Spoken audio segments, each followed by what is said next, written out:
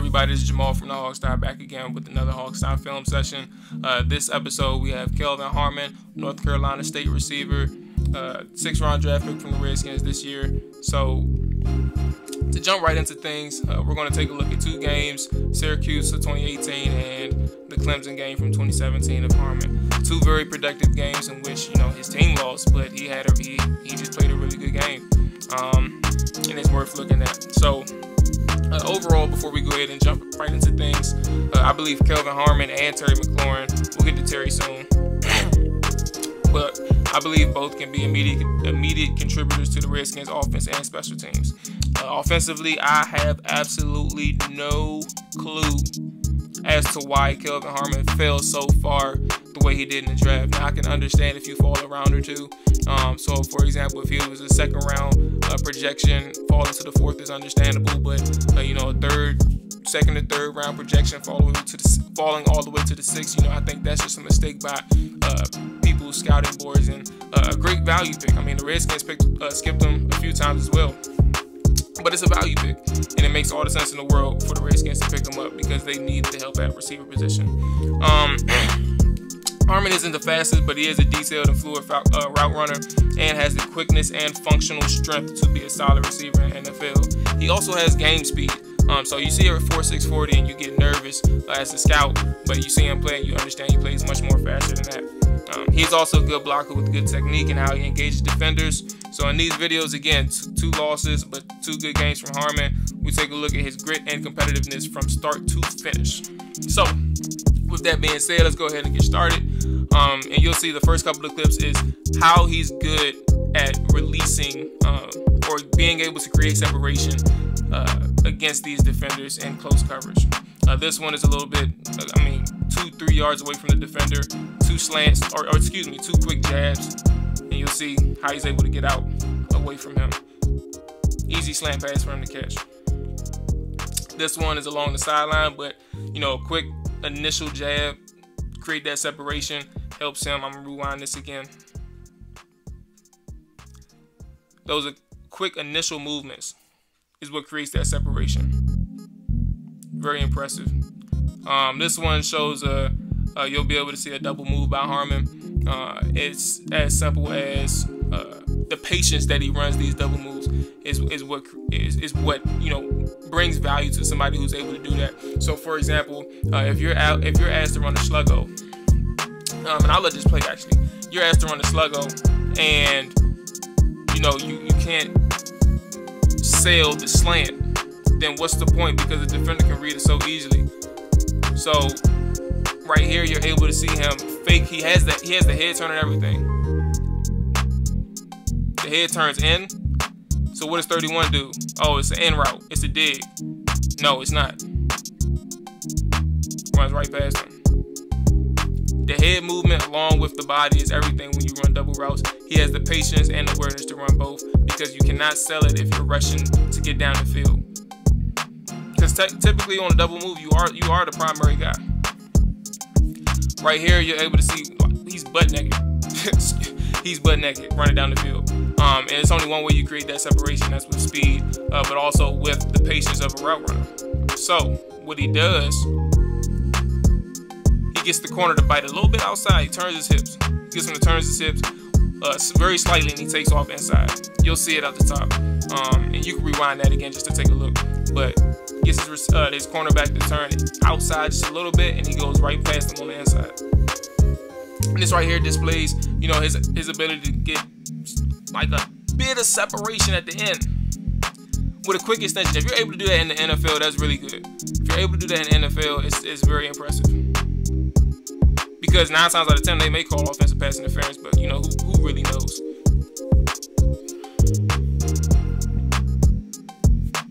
Yeah, I don't know why I did that in there.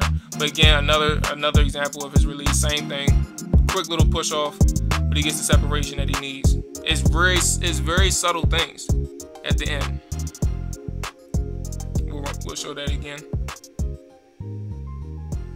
Being able to do that it's not like a great thing, but just having the awareness and savvy, being savvy in how you catch the ball, how you create separation, it's the makings of a very smart receiver in the NFL. He's gonna have to hone in on things, because that can be called either way. Or excuse me, that can be called on him. It can't say either way because he's the one extending like that. I don't even know why they didn't call it, to be honest with you.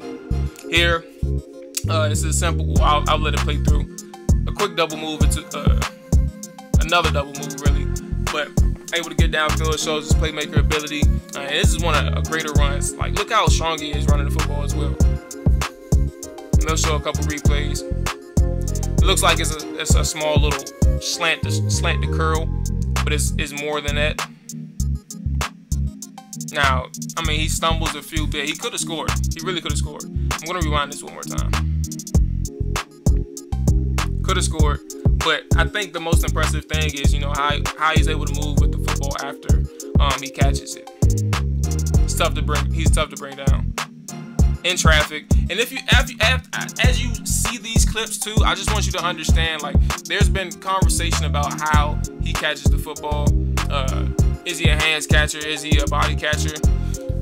I mean, look, we have 3 minutes worth of play from Kelvin Harmon, and some of these are catches, some have been completions, some has been run blocking as well, but the ones that you've seen him catch, understand that he has the awareness to catch these passes in a certain way. Like, for example, let's see, right here, contested pass, he still catches it. He still catches it with his hands, but he secures it with his body. He understands that that's a first down. That's at the marker. You're going to have competition. Now, this is one of the things that I wanted to highlight that may be an issue for him coming into the NFL. I don't necessarily... Well, I'll let it play out one more time, really, actually. So, look how long he took to get into the slant. You're not going to get that much time in the NFL to get in and out of your routes.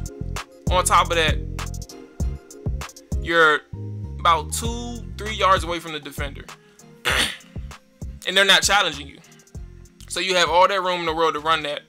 But that's what, 2-3 seconds away. Like, Ryan Finley isn't even looking at you. Like, that's out of the question now, because you're not even into your route. You're dancing. You're doing too much dancing, and that's just something that you'll have to understand, that even though you're a patient route runner, you're very good at running your routes. Sometimes you have to understand that being cute at the line of scrimmage that's just not something that you need to work on. I mean, that's not something that you have to really keep doing. You have to be a little bit more decisive in how you run your routes. You already had the separation. Just go. So as he moves to the NFL, that's one of the things that you'll see, like off coverage and things like that. He's not being chatted at the line. And that dancing, sometimes you take yourself out of the play. So are you going to be a productive receiver in the NFL? You have to be a little bit more decisive in how you run your routes. So here we are again. Again, this is like how he catches, like another hands catch. You're at the sideline with 3 defenders near you, and you're still catching with your hands, which is a good thing. It's not a bad thing. Again, another way. Like, this is look at the strength that he's playing with. Tough to bring down. He got down with one defender. Excuse me. But at the same time, it's not an easy task to bring him down. And he stretched for a little bit more yards than what he should have, or what the defender should have allowed, is what I should have said. Again, same thing, 53 seconds left. Look at what he did in the clutch for NC State now. NC State, again, they lost the game. They were in position to win. Or, excuse me, they were in position to tie it. That's what I should say. But, 1st and 10, 53 seconds left, going to your best receiver. Looks how he creates the separation at the line of scrimmage. Again, he catches with his body, but look how or when he catches it. It's in traffic. So what receiver, I mean, you can catch it with your hands, expose your body, but in a situation like this, there is no reason to do that. Smarter to catch it with your body. An experienced NFL receiver or pro receiver, anybody who has caught passes and got paid to do it, understands that there are times in which your body, catching with your body, benefits you. And this is one. Look at how he catches it. Look at the high point. He gets up there, gets the football. An aggressive catch. Holds on to it after the hit. Same drive. Same kind of throw. Back shoulder. Him and Ryan Finley did very well in this game. They worked. They put in work. Show this one more time. But look how, and also you understand the time as well. Like, you're in a situation where you can't dance at the line of scrimmage. He was getting too cute against Syracuse in the other clip that I mentioned. And that's just like he's in and out. He plants his foot, makes his move go. He beats the press, any type of tight coverage, he gets around, and he makes the catch. It's very good for him. I mean, this one, like, look at again with the hand usage at the end, top of the route, very impressive. Now, I'll let these last clips rock. I don't have much to say, or much that there needs to be said for how he blocks. But look at where his hand usage is and how he's engaging in the run game. And that's very impressive. That's what you want to see from a receiver. Josh Doctson, he had his time using, he was effective in the run game. He got his hands dirty. Give him that credit. So adding more run blockers to the game is very impressive. You'll see Terry McLaurin. He's somebody who loves to, he's a selfless teammate. He loves to get his teammates better and have them produce as well. And this is something that is needed in the run game. When you have your receivers they want to block just as bad as you want to score a touchdown, a 60-yard touchdown run. That's how bad they want it for you. Kelvin Harmon is a guy who's very effective as a run blocker. And again, I'll go ahead and let these play. But to close out how he fits as a Redskin, I think Harmon would definitely have a chance to compete here in Washington. There is a void at the receiver position that is in great need of filling. Not saying that Harmon is the #1 receiver, but he has shown he has the hands and rack ability to survive run after catch, for those who are not familiar. But he has the rack ability to survive in the NFL and especially in Washington. He will be tested in how he plays against more aggressive bump and run coverage. I mean, in the games I watched, he wasn't tested greatly or very much in that aspect. But, I mean, for receivers like him, I really like Harmon.